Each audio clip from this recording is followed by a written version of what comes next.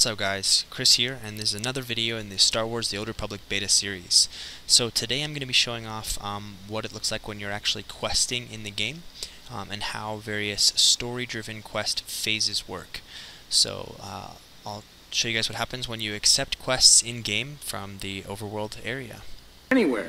Is your first turf This first area I'm starting on is Hutta, and if you'll notice that this character has a quest he's ready to give me. Breathing the air is as When I likely to right-click kill on you him, as I'll Father's engage boys in are. dialogue with Buy a him, blaster. and this will Learn the routes through start town. a short cutscene Just with the don't player let while it's blasting and dodging interactive, work much with like the the new other scenario. gangsters. You look pretty tough, but let me give you a word of advice. Watch your back out there. Learn how to please the people in charge. And as soon as you can, get out.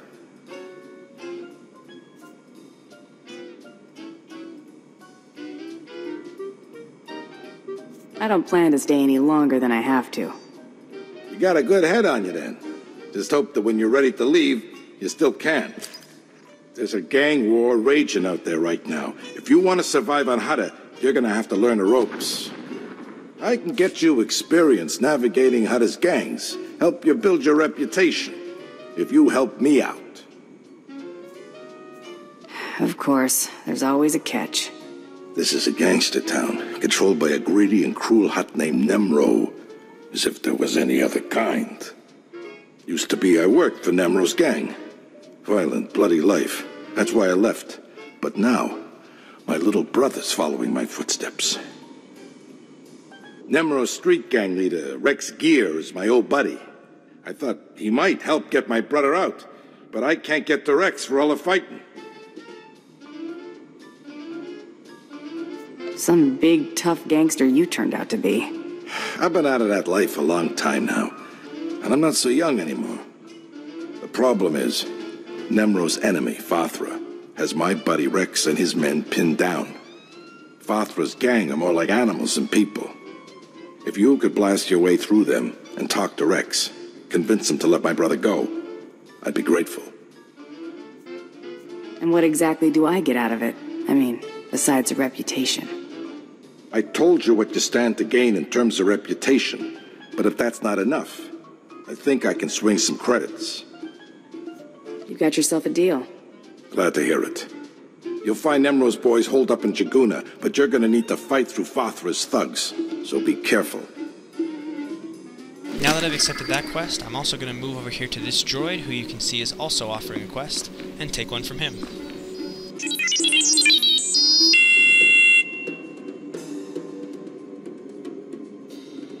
I'll listen, for now.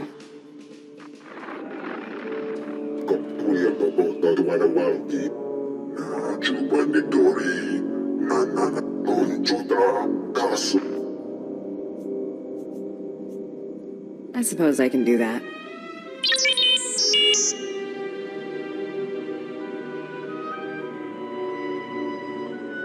Alright, now that I've taken my quests, it's time to actually go do them. Now, both of these quests that I'm going to be showing off are optional quests, meaning that you do not have to do them to progress in your character development.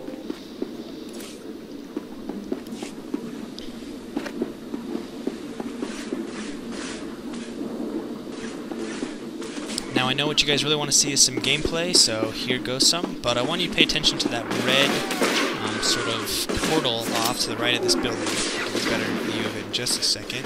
You can see that red wall right there. That indicates a phase, and I'll talk more about phases when I come up on my story phase in just a few minutes. So enjoy the gameplay of me completing these optional quests.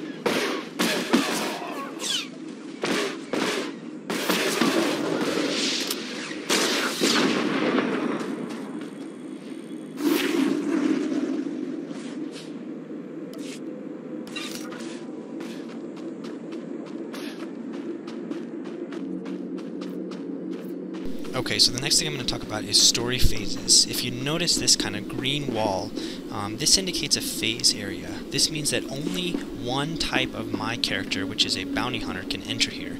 You'll notice these phases all over, and if you remember, the red phase was an Imperial Agent phase. You cannot enter phases for other characters unless you have that character in your party, and only one type of that character can be in your party, as this does progress towards your character's story. So here I'll go ahead and enter my green phase, and you'll see it will say Owner Tavion. This indicates that I am the only bounty hunter who is getting credit for this particular story-driven quest.